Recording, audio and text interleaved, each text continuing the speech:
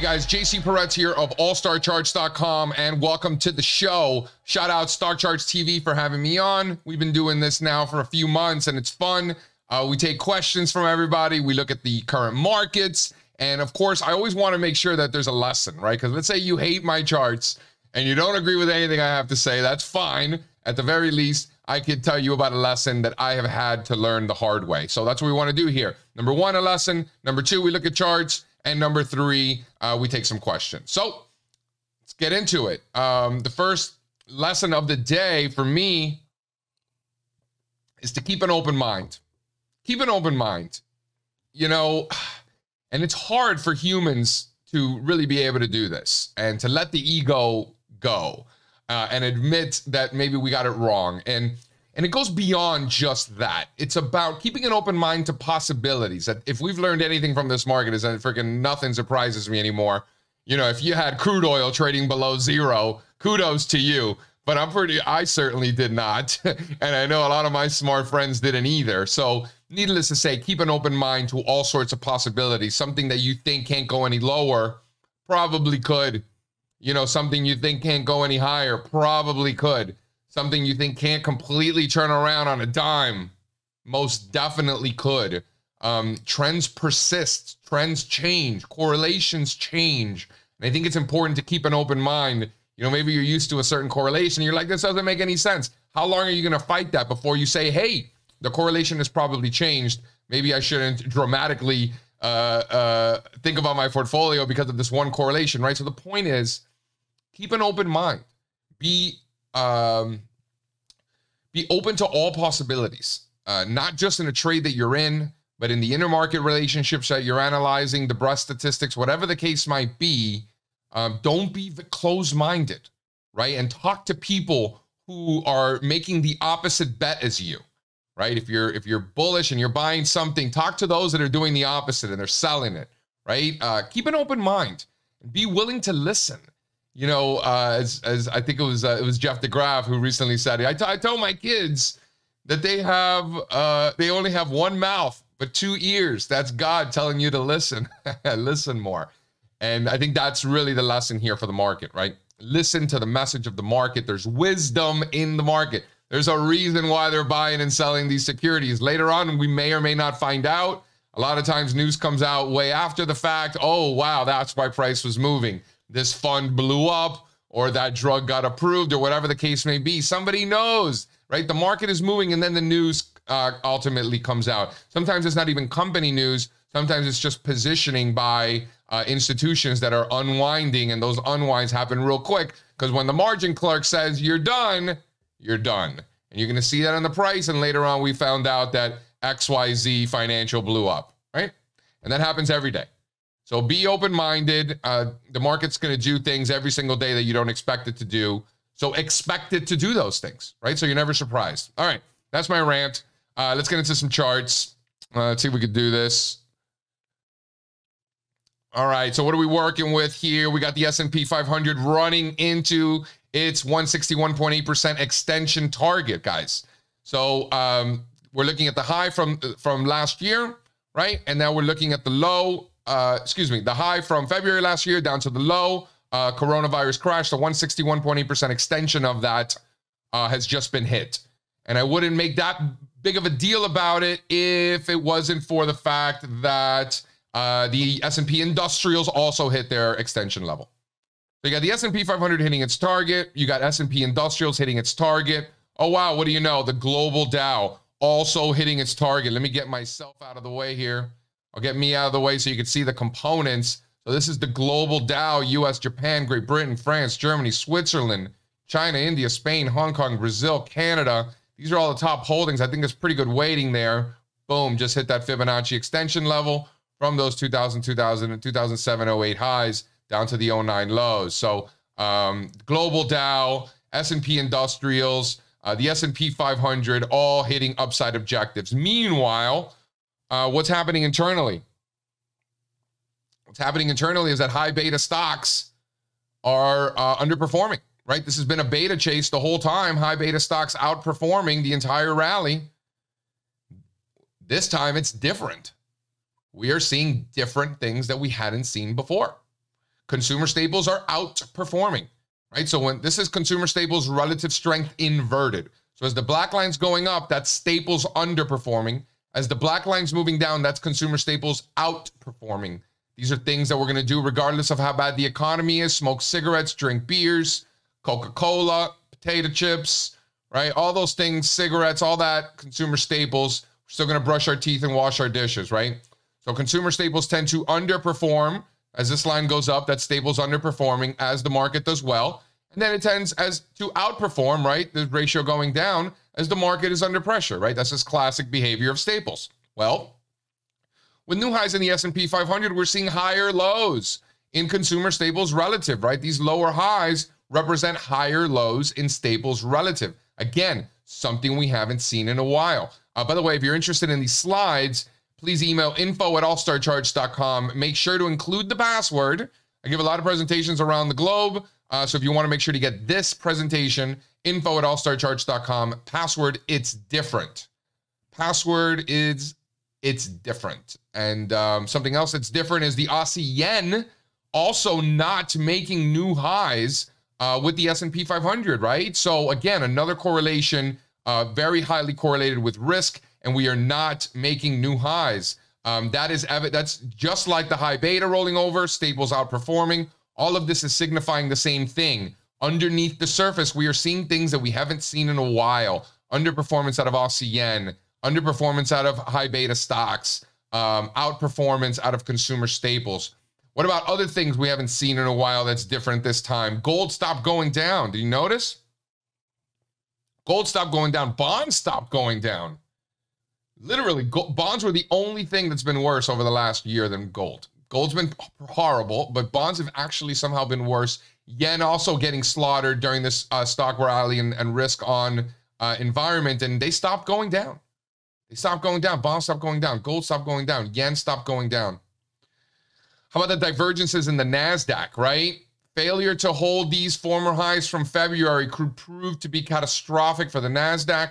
With new highs in the Qs, the composite did not make new highs, not to mention that just a fraction of new 52-week highs were seen on these new on this rally than we did on the prior rally earlier in the first quarter. You could also see it in the when you compare it to the New York Stock Exchange Composite. Let's remember the New York Stock Exchange Composite has a lot more value stocks there, a lot more international exposure. Remember, the largest 100 components, over half of the largest 100 components on the New York Stock Exchange Composite are actually foreign companies. They're ADRs. The NASDAQ doesn't have that value exposure. It's a lot of tech, a lot of growth, obviously. Higher highs in the composite in New York, lower highs in the NASDAQ. You can see it in the advanced decline line too. New York Stock Exchange advanced decline line, new highs, NASDAQ lower highs, right? See it all over the place. How about regional banks making new multi-month lows relative to REITs? Haven't seen that in a while.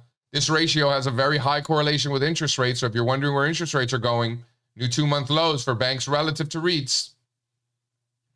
About small caps also running into this extension level. These are the 2018 highs down to the 2020 lows, right? And we hit that extension level. So if small caps are below 221, we want nothing to do with them. Nothing to do with them.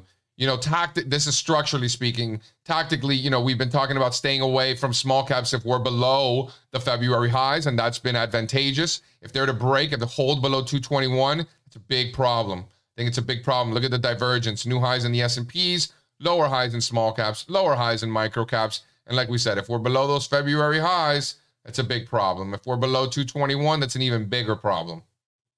And then you could see this as you continue down the list of indexes. Here we're looking at the NASDAQ 100 making new highs, at least temporarily. And then the NASDAQ Next Gen 100. So these are the next 100 securities outside of the NASDAQ 100 that are in the NASDAQ composite. Nowhere near making new highs and hitting new relative lows, new year-to-date relative lows for the Next Gen. So again, down the cap scale, we're seeing a problem. Another heads up has been Bank Nifty. Notice how throughout 2018, European banks and US banks were declining, but Bank Nifty was putting in higher lows, saying like, hey, all is well. Like Kevin Bacon at the Animal House, all is well, remain calm, right? That was Bank Nifty back in 2018. Sure enough, 2019 was a heck of a year. And then last year, when the US financials and European financials were making new highs, Bank Nifty was like, right? Nope, right? The nutty dolphin, right? And then sure enough, they collapsed. And now here we are, new highs in US financials, new highs in European banks, and the nutty dolphin is back, right? And then meanwhile, everybody thinks the stocks are going higher, right? The consensus saying bulls, extreme bullishness. Look at the AAII, which isn't my favorite sentiment indicator. I think it's noisy and it's not a big sample size, but it's in conjunction with everything else, right? They're bullish, right? Look at the advisors and the AAII bull bear spread. They're bullish, right? They're bullish, guys. So all of these divergences are taking place as targets are being achieved and everybody thinks stocks are going up. What do you think about that? Now, I wanted to zoom out and really show some of the long-term trends here, because what's happening short-term and these messes and these divergences, these are short-term. And I think they need to be put within the context of the bigger picture, the longer-term trends. So here we're looking at the Dow Jones Industrial Average. This is an uptrend, about halfway to its target. You know, a consolidation would be well-deserved, and it doesn't change that trend. And transport, same thing, right? Doesn't change that trend. Consolidations here, you know, some give back doesn't change these long-term bigger implications. You know, when you look at old school Dow theory, semiconductors, S&P, transports, all making new all-time highs, right? So this was last week.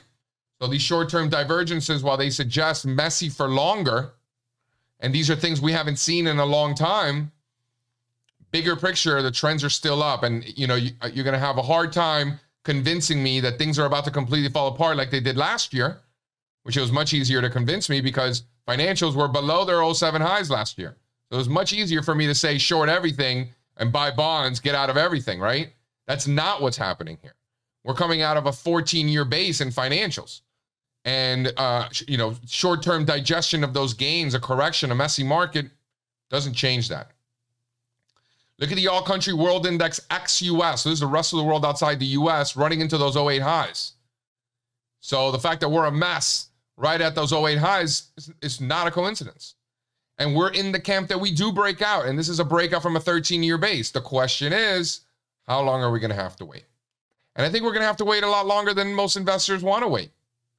Look at the ACWI ex-US versus the ACWI with US, right? So you can see here with the United States making new highs without the United States, right? We're flirting with those 2018 highs. And the reason I bring this up is because we're stuck in quite the predicament. The ACWI ex-US, so the ticker symbol for this is ACWX. ACWX is ACWI ex-US, is below the 08 highs, which we saw here, right? Those are the 08 highs. We're below that, but we're above the 2018 highs. So we're stuck in purgatory right here, right? So if we break out above the 2018 highs and we complete this massive base, that would be incredibly constructive for it. However, if we were to break below those 2018 highs, that would be a big problem. So hence the purgatory. So 53 to the downside. If that breaks, things are about to get worse, in my opinion. But bigger picture, there's no evidence that things are about to get substantially worse. It's more of a messy market than the beginning of the end. Look at Europe coming out of this 20-year base. Look at Euro Stocks 50. This is the Dow 30 of Europe, if you will. Coming out of this 6-year base. It's not bearish. How long are we going to be in this consolidation?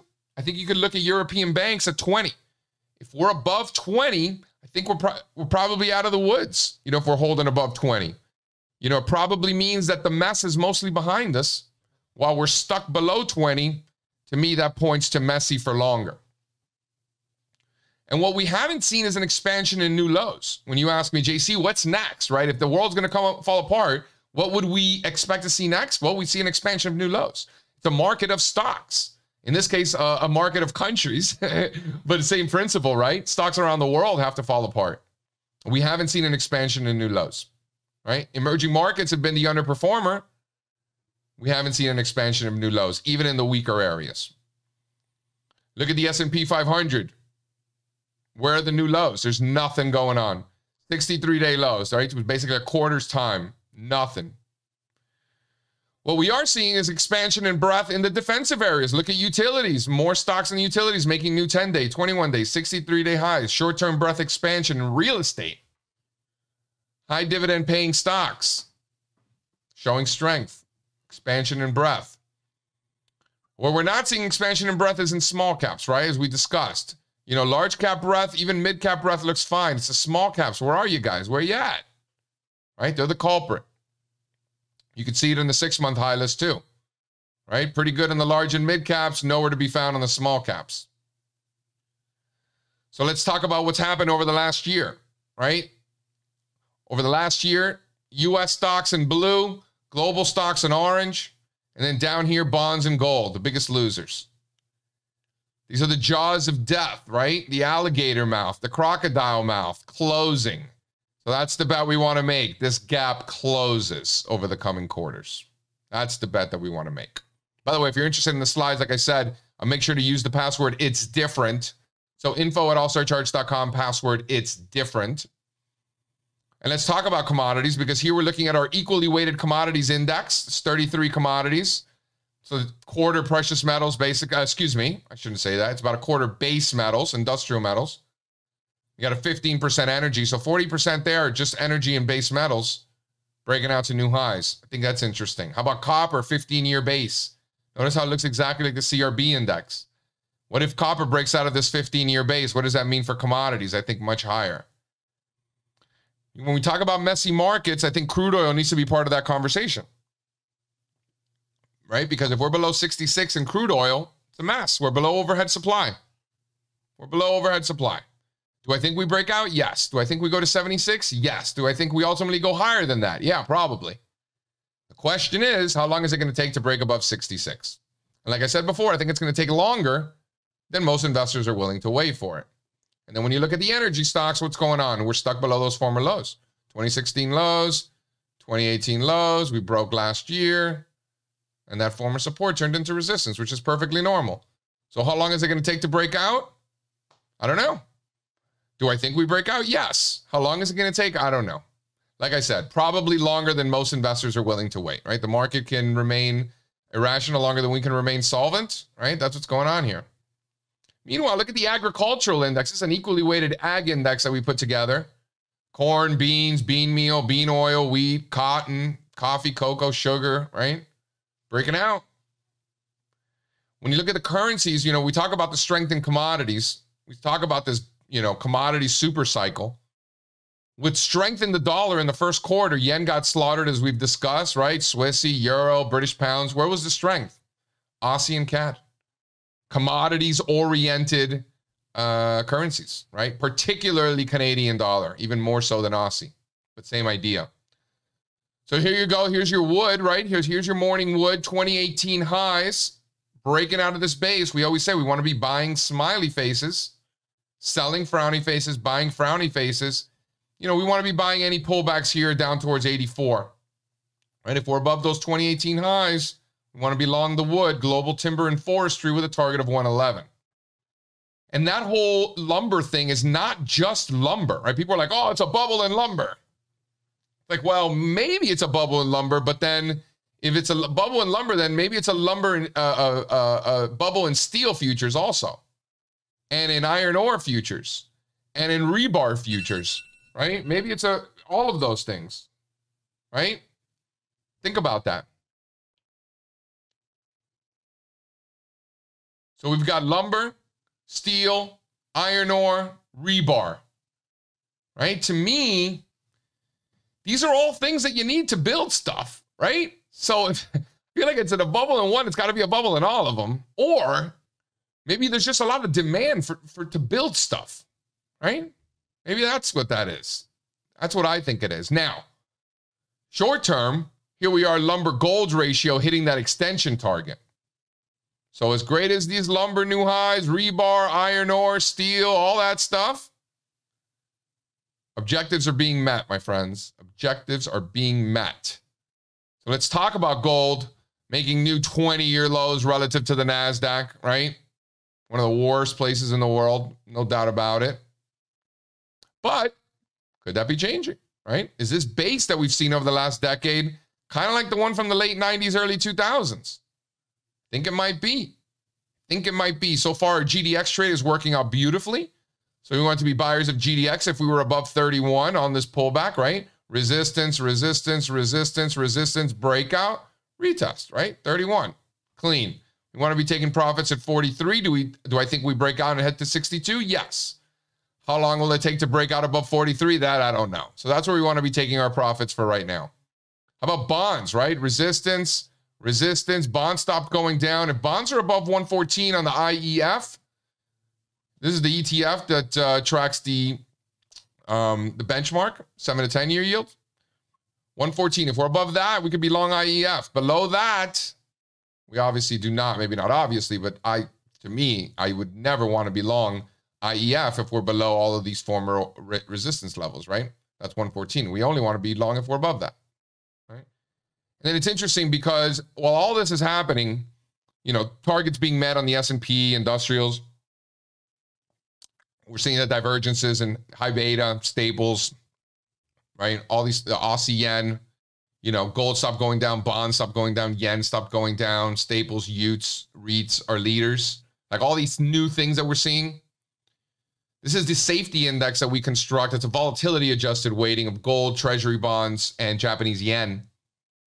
And what I see is this former resistance turning into support. So if the safety index was ever going to rally, this would be a pretty logical place for that to happen. Former resistance turning into support, not to mention the bullish divergence and momentum. So if the defensive areas were going to rally, this, again, would be a perfectly logical place for that to happen. So let's talk about a trade. You know, I think we need to be very picky in this environment, right? We want to be very disciplined to our risk management levels. But I think there's going to be opportunities on both the long side and the short side. In this messy market, there will be winners and there will be losers. So we run our under the hood report every other Monday. And these are stocks that are showing an unusual increase in investor interest. So these could be stocks, they could be an increase in options activity, volume, insider trading, spikes in social media mentions. Usually it's a healthy combination of a bunch of those. And then this is this week's report, or this week's scan, I should say. And just because it's on this list doesn't mean we want to buy it. In fact, we might want to short it. So this is a long and short scan. All we're doing is just going to see what everyone's all making a fuss about, right? A bunch of maniacs are now paying extra attention to these names. We want to find out why. We're not so much why, but if we're maybe interested in participating as well. Either buying along with them or fading them and feeding the ducks and taking the other side, right? So here's a good one. Intellia Therapeutics stood out to me, NTLA. It's a mid-cap biotech. If I'm not mistaken, it's biotech. Is it a mid-cap? Is it a mid-cap? Yes, in fact, it is. $5 billion mid-cap biotech. See, I haven't lost my touch. It's pretty good, right? Intellia Therapeutics, NTLA, we want to be long only if it's above 71. This one comes from our Under the Hood report. NTLA, we want to be long NTLA only if it's above 71. So if it's not above 71, we do not want to be long. Only above 71 with a price target of 110. But if it's below 71, we want to leave it alone because it's a mess. Only above 71 with a target near 110. And if you're interested in these slides, make sure to email info@allstarcharts.com. Don't forget to use the password. It's different. Otherwise, who knows what presentation you're going to get. So make sure to use the password. It's different. So those are my charts. So let's take some questions. Right. So JC, what would the market need to show for things to get worse? Well, I think, you know, because again, we're in the camp that the market is in a range-bound, messy market. Sectors are rotating. Defensive areas have turned into leaders. But it doesn't change the longer-term trend. And the longer-term trend is still that stocks are up. So what's it going to take for me to be like, oh, man, things are getting much worse? It's an expansion in downside breadth, right? A huge spike in new lows that we haven't seen in a while, years. Big spike in new lows, and we just haven't seen that. It's more of like year two behavior. Go back to 2010, right? Year two of that bull market. Go back to 2004. year 2 of that bull market after the 03 initial rally. Go back to 1976, right? After that 75 initial rally. Not that I was around in 1976, but I have the charts, right? I've studied the history. Very year 2. It's digesting those gains. What's wrong with that? All right. So anyway, to answer the question, downside breadth, right? Huge spikes in 21-day lows, 63-day lows. That would be the first thing, right? Don't look at the new 52-week low list because we're so far from new 52-week lows that by the time it actually shows up there, you'll have seen it in the closer time frame. So again, 10-day low list, 21-day low list, 63-day low list. And again, the why 21 and 63, you got about 21 days in a month. You got about 63 days in a quarter, right? Trading days. All right. JC, what's your favorite place to be positioned right now? You know, I think it goes back to your time horizon, identifying your time horizon, right? Are you a longer term investor? Are you trying to make money today, this week? Right? Where do you want to be? You know, for me, tactically looking out weeks and months, I think heavy cash positions will continue to pay off, right? Heavy cash positions. Take a look at those gold and precious metals areas that are starting to perk up for the first time in like forever. Gold has sucked for so long, and now we're seeing signs where it's not making new lows anymore. Bullish divergences in Newmont and GDX. God forbid the silver gold ratio starts going up. So that's an interesting area, most definitely. Take a look at Ethereum. I know for financial advisors, things like that, that doesn't really help. But for traders, market participants, 2250 on the Ethereum. If we're above 2250, I think you could be long with a target of 3600 on the Ethereum, on the Ether. I'm long. I own a bunch. 2250 is my level. We only want to be long if we're above that. You know, heavy cash levels. Take a look at that bond trade. IEF above 114. GDX above 31. Take a look at Newmont. Has shown some relative strength there. Again, big cash positions. Individual names with very strict stop losses. If you find opportunities with a favorable risk versus reward profile, you know, I'm confident in this environment that there will be winners on the long side. There will be winners on the short side too. And there will be, you know, if you have option strategies that you incorporate where you're collecting income, right? And while people are getting chopped up, making donations, you're collecting those donations. Those are good strategies too, in my opinion. They have been working. I think they continue to work. And then that's it, guys. You know, it's really what I have today. We got a couple of questions. I'm trying to think, did any other questions come in that I didn't write down? I did have another one regarding the dollar and interest rates, regarding if interest rates were going to go up, the dollar has to go up together. Like, I just want to make this clear. That is not true. I don't know who made that up. I've heard it before. It makes no sense whatsoever based on reality. You know, go back, the dollar and interest rates, not only do they not move together, in many cases, they moved inversely to one another, right? So I'm just not seeing that at all. I think overthinking, well, if interest rates are going to do up and the dollar is going to do that, overthinking that is always detrimental, in my opinion. It's certainly hurt me when I've gone down that rabbit hole of intermarket analysis, you know, for derivatives down the road. Like, well, if emerging markets do this and the dollar does that, and then rates do this, and then boom, we're going to buy Microsoft. It's like, what? Right? Like, if you don't like bonds, just sell bonds, right? If you think rates are going to go up, right, just sell bonds. So, you know, trading for derivatives down the road and overcomplicating the intermarkets, I think is foolish. And the dollar and rates having to go up together is just not true. Like, just go back and look at history. Don't take my word for it. Just go look at facts, right? Go look at history. It's just not true. Again, I'm JC Parets, allstarcharts.com. Come say what's up. Find me on the interwebs at allstarcharts on Twitter, StockTwits, Instagram, YouTube, and Clubhouse. Thanks, guys.